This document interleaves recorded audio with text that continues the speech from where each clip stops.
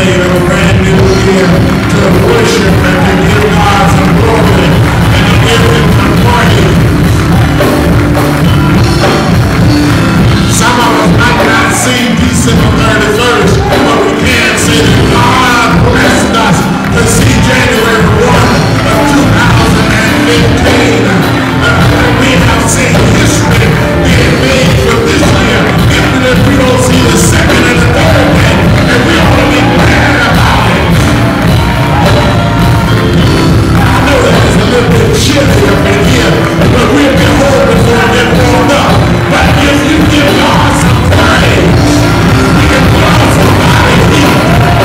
Come on, somebody, open up your mouth, lift up your voice, and say thank you. Because you didn't have to do it. I didn't have to see it. I didn't have to make it. I didn't have to insist enough to know that it's here. But I made it, and I'm glad about it. Come on, bless this thing.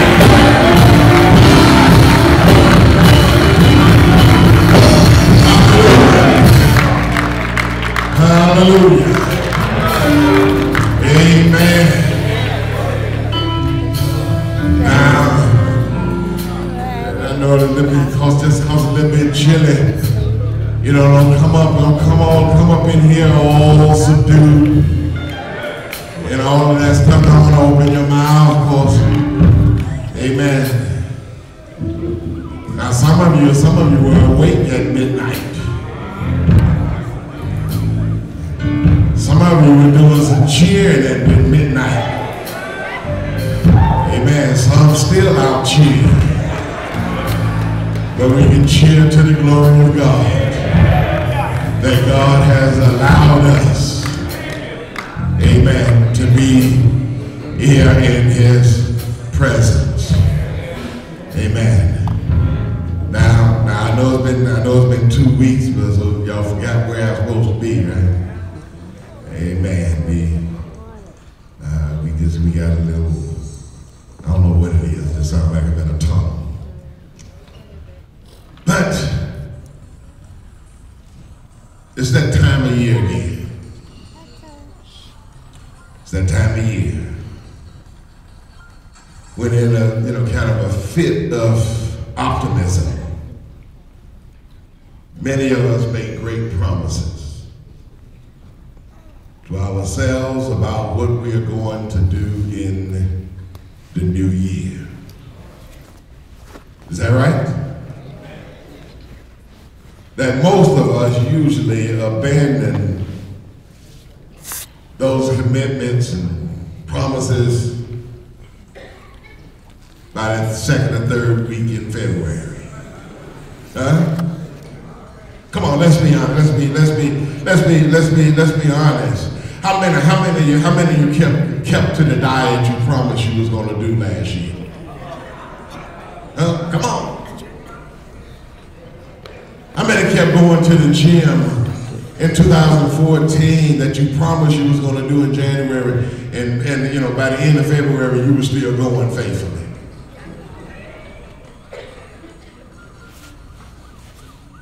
How many of us, actually kept all of those resolutions that we were going to really do better? So I know I'm not the only one here. And so this year, I'm determined it's going to be different. I made a New Year's resolution that I know I can keep all of 2015. You ready for it? I have decided to eat more and exercise less. That's a whole bunch of us. We can do that, right? We know we can do it because we got a track record, because we've done it this. We've done it in 2014 and 13 and 12. So we know we can do that. Now all of us might be be able to keep this kind of resolution, but it wouldn't make a great deal of difference in our lives except for perhaps increase our waist size by several inches. However, this morning, in contrast, I want to talk about some commitments which I guarantee will make a radical difference in our lives if we will follow through with them. So today I want to talk about new commitments for the new year. And we have four passages of scripture for each one. We've got 4 points. Each one of these have a different passage of scripture. We'll read them as we get to them, but you may just want to jot them down. Philippians 3:13 and through 14. Colossians 3:13. Romans 12:18. And then Romans 6:12 and 13.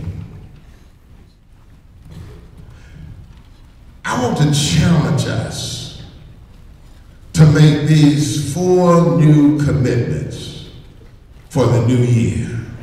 Here they are. We can go take care of our New Year's Day festivities. 1, commit yourself to forget your failures. Nearly 2,000 years ago, the Apostle Paul gave us this advice in Philippians 3:13 and 14. Some of you know it. He says, brethren, I do not count myself to have apprehended, but one thing I do, forgetting those things which are behind and reaching forward to those things which are ahead. I press toward the goal for the prize of the upward calling of God in Christ Jesus. This advice from God's word has stood the test of time. I don't know of any more relevant and practical advice for us to start this new year. God does not intend for us to live our lives in prison by our past failures. All of us messed up last year. Anybody agree with me? All of us messed up. If you didn't mess up at all last year, then you can just skip this point. But most of us all messed up. All of us had some failures in some way in the past year. For some of us, our failures are painful memories. Maybe for you it's a memory of a failed relationship. Maybe it's a memory of a wrong decision. Maybe it's a memory as a parent of how you failed your children. Or maybe it's a memory of how we have failed our parents. Maybe it's a memory of how we failed ourselves in some way. God's word is saying that we must not allow ourselves to be bogged down by our past failures. That we are not to dwell on our past so that it stops us from moving forward into the future that God has for us. You know, beloved, sometimes we get so bogged down and trapped down and strapped down by our failures and our mess-ups that we fail to move forward in what God is trying to do with us. Anybody agree with me? I think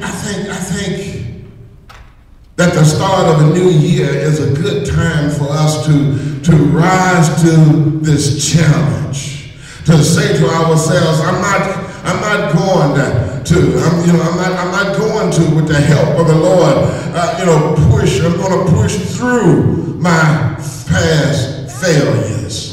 I'm not going to be chained by my past. For the word says in John 8:36, therefore, if the Son makes you free, you are what? You are free indeed. So no matter what that failure is, if you have gone to the Lord and confessed that failure, you have taken it to the Lord and asked the Lord to forgive you, asked the Lord to help you, and God has set you free, then you are free from it. So why do you keep allowing it to keep you bogged down? No matter what it is.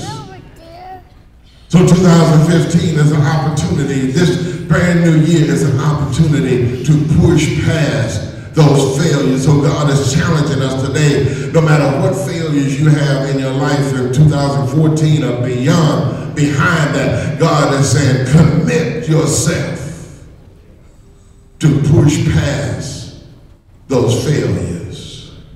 And then secondly, commit yourself to give up your grudges. Watch this. Listen to this challenge that the Apostle Paul makes in Colossians 3 and 13. It says, bearing with one another and forgiving one another. If anyone has a complaint against another, even as Christ forgave you, so you also must do. Did you catch the challenge? God is challenging us, and us directly and personally, to give up our grudges. That is what he means when he says, forgive each other whatever grievances you may have against one another. What's a grudge? A grudge is a deep, ongoing resentment that we cultivate in our hearts against someone else. In other words, a grudge is something that we just let it fester in us, that we have something against somebody else. A grudge is an unforgiving spirit that leads to unforgiving attitudes and unforgiving actions. Beloved, grudges are dangerous because they are destructive. Grudges destroy marriages. Grudges break up families. Grudges ruin friendships. Grudges will even split churches. Grudges will mess up our relationship with the Lord. And beloveds, I want you to know that when you walking around holding a grudge against somebody for something they said, something they did, whether they knew it or not, and you holding a grudge on it, that mess up your relationship with the Lord.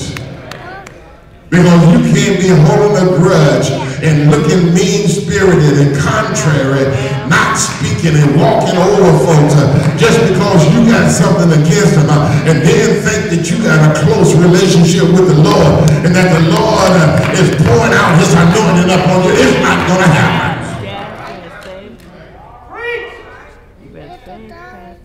So if you holding grudges on somebody against somebody that you had last year, and you want to feel a greater anointing of the Lord in your life, the Lord has said that you need to commit yourself to getting rid of the grudge and let the grudge go. Let's be honest enough to admit that one of the scandals of the church is that is the grudges that Christians hold against one another. That's a scandal about the church. Church folks hold grudges against folks. Not just Trinity, this is church in general. That's the scandal on as may say, that's the scandal on the street. Church folks hold grudges.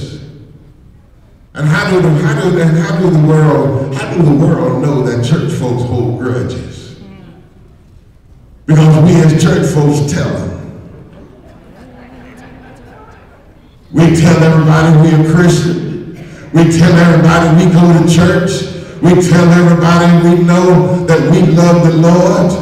And then we turn around and tell them about how we hate that so-and-so. that's up in that church. And what they done to us, or what they said about us, and I can never forgive that person. I ain't ever gonna have nothing to do with them, and they up in the church with you. And you telling a non-believer. That's how the world know that the church folks hold grudges up in the church. But the Lord is saying to us today that no matter what kind of grudge you have had against somebody, anybody, from 2014 going into 2015, you need to release that grudge. I'm absolutely certain that there are persons here who need to give up some grudges and forgive the grievances they have against someone else. Some need to forgive the grievances you have against your parents. Let me tell you something. God's trying to say something to us. I don't care what kind of grievances you have against your parents. You only get one set of parents, biological parents, in your life. You can have 20 play mamas, you can have 15 adopted mamas or daddies, but you only get one set of biological parents in your life.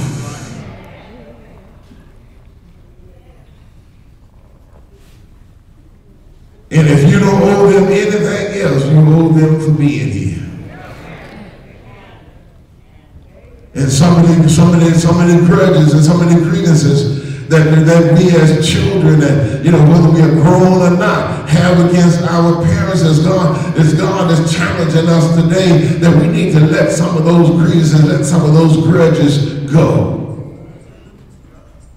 And then I just throw in this here too. Some still holding some grudges and grievances against their parents, and the parents is dead and gone. And they still mad. What mama didn't do, what daddy didn't do. God is saying today, you need to let it go. You need to let it go. Brand new year, brand new opportunity to do some things. Some need to forgive your children for the same reasons. Some need to forgive someone for emotional or physical abuse. Some need to give up the grudge you have against some co-worker because of how they treated you. Some need to give up the grudge you have against other people in this very congregation. Some need to give it up. Give up the grudge. What you're holding against the person. Let it go. I would think that if, sometime if we've been holding on to it for a whole year and it ain't got no better, it's time to do something with it. If we haven't done anything with it in a whole year, then I think it's time for us to give it up to the Lord.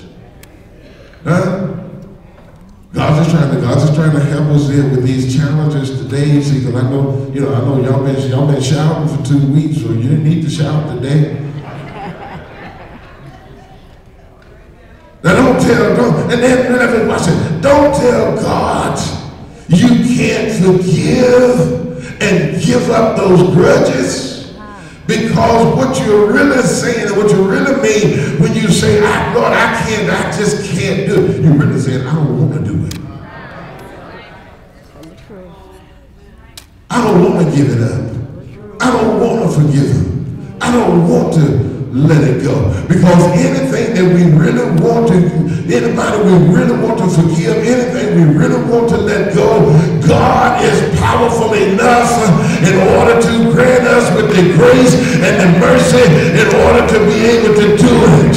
Anything that you are holding on to that is not pleasing to God, you are holding on to it because you want to. I know you say, you can go back to Arkansas anytime now. But what better time than the first day of a new year to make that difficult decision to forgive, let go of grudges, and start the new year fresh. Start the new year fresh. And then thirdly, commit yourself to restore your relationships. Watch this. Every time I don't know about you, every time I turn on my computer, a little window pops up that asks if I want to run a check to see if my programs are working properly. God, in his word, issues a very similar invitation. It's an invitation to check whether our personal relationships are working properly. Here's how the Lord issues that challenge. Romans chapter 12, verse 18 says, if it is possible, as much as depends on you, live peacefully with all men. Watch this. The important phrase here is, as far as it depends on you. In other words, whatever is up to you. It's not about whether it's up to the other person, but whatever you can do in order to make it happen, whatever response you can bring about. God, by using this phrase, is personally challenging each one of us to do all we can do to restore relationships. Now, I know that's a challenge right there, because whenever relationships are broken, whether it's in the church or on the job or whatever, most of us are sitting there waiting for the other person to come to us. But God is challenging us today. He said, as much as that depends on you. In other words, you do everything you can. You do everything you can. And see, if your relationship, whether it's friendship or marriage or whatever, if it's broken, if it's messed up, and you know that it is, and you ain't doing nothing, you're not doing all that you can in order for it to make a difference. And beloveds, God is challenging us even in the church, with broken relationship in the church. He said, as much as it depends on you. If somebody has hurt your feelings and you ain't talking to them anymore, as much as it depends on you to go to the person to say, hey, you hurt my feelings. Hey, I didn't like what I heard that you said about me. Is that true? Is this what I heard? Is that true? That's as much as it depends on you to live peacefully with one another. Then when the word says here, as far as it depends on you, live at peace with everyone. It says if we have caused a rift in a relationship, then we have a responsibility to do everything we can to restore it. Everything we can. If we have caused it. That everything includes the one thing we all probably find most difficult. And that's to ask for forgiveness. You know, sometimes, beloveds, we can, when we think somebody has done something, said something, we can act so ugly until it becomes difficult to go and ask for forgiveness. But God is challenging us. God is challenging us today then to commit ourselves to restoring relationships that we know are messed up. We know they messed up. And we won't even try to restore them, and yet we call ourselves children of God? Huh? I don't care, you don't have to like me today. But God is challenging us. And I know there's folks right here in this congregation. Some of you looking at me now.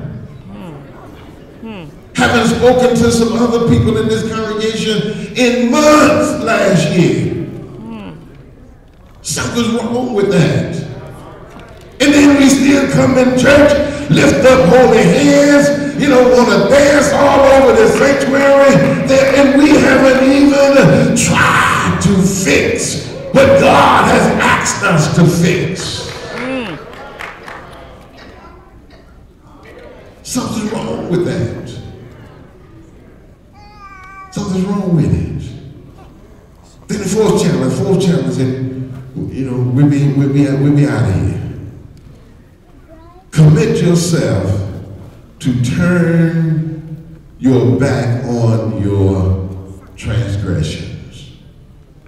Listen to these words, Romans chapter 6, 12 and 13. Therefore, do not let sin reign in your mortal body, that you should obey it in its lust. 13. And do not present your members as instruments of unrighteousness to sin, but present yourselves to God as being alive from the dead, and your members as instruments of righteousness to God. Beloved, God is challenging us to commit to turning away from our transgressions, our sins, in 2015. If we will rise to this challenge, it will make a significant impact in our walk with the Lord through this year. It all boils down to this. Will this year be just a calendar changing event for you, or are you willing to rise to these challenges from God's word and make these commitments, and in so doing make this new year a life-changing event? In other words, is it just a calendar-changing event, or is it going to be a life-changing event? We have the opportunity not only just to flip the calendar over to a new year, but also to make some changes in our lives. Will you commit to forget the past, your past of failures? Will you commit yourself to give up your grudges? Will you commit yourselves to restore your relationship? Will you commit yourselves to turn your back on your transgressions? In other words, you don't have to continue to do the same and commit the same sins in 2015 that you made in 2014. You can decide to walk away from those sins in your lives. You don't have to keep doing them just because you were doing them, just because you was in them last week or last night. Don't mean that you have to go through 2015 in those same sins. But we have to make the commitments in order to change them. God is challenging us today to forgive ourselves and forget the past, to forgive others who have hurt us and let go of our grievances. He's challenging us for forgiveness, to forgive those that have hurt. He's challenging us to ask for forgiveness for the sins in our lives. Will you step up to the challenge for this brand new year? Not only, every day is a new chance. But every year is a fresh opportunity to do something differently than you did the year before. God expects for us to get better as Christians as time goes on. So he keeps challenging us. He keeps challenging us. challenging us. Not just that we're going to lose some weight. Not that we're going to get in better physical condition. But he's challenging us to gain some spiritual weight and become more physical, more spiritually fit. What about you? Are you up to the challenge to make these commitments? Forget about the past junk. Huh? Fix some relationships. Restore. Forgive some grudges. Walk away from some sin in your life in 2015. As we look to the Lord, every head bowed, every head bowed, every head bowed, every head bowed.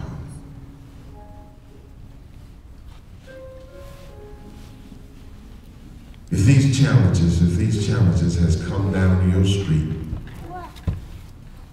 and you need to make a commitment to 1, to 2, to 3, to all 4. Nobody knows which one it is but you. Just slip your hand up before I pray right quick. Just slip your hand up. You know it came down your street. You know it came down your street, and you need to make this commitment, but you need the Lord's help in order to do it. Our Father and our God, we come right now in the mighty and matchless name of Jesus. Lord, thank you for the challenge. Each one of us can find ourselves in one of these challenges. Now, Lord God, shower us with your grace and your mercy, that we might be strengthened to rise to the challenge with this fresh opportunity of a brand new year. I speak strength, I speak courage into each life, that we might answer the challenge that you have put before us with your help and with your strength. In Jesus' name, amen. By chance, we don't want to omit, by chance, there may be someone here. There may be someone here that came on this first day, this brand new year, that you want to start a new journey with the Lord. You want to start a new commitment with the Lord, with surrendering your life, to give your life to Him. But to start this new year connected to a church ministry. If there's someone here need to surrender their life to the Lord and say, yes, Lord, I believe you're the Son of God. I believe you died upon Calvary's cross for my sin. Come into my heart and save me. Anyone here that needs to do that on this brand new year, I extend this opportunity to you. Anyone here that needs to say, Lord, I need to be connected to a local church ministry in this community, to serve, to use my gifts, my talents. If there's anyone here, I extend this privilege, this opportunity to you. Is there one here? Are you sure?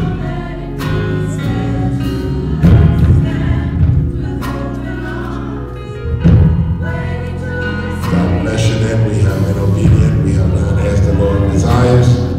We have done as a sparkle. We pray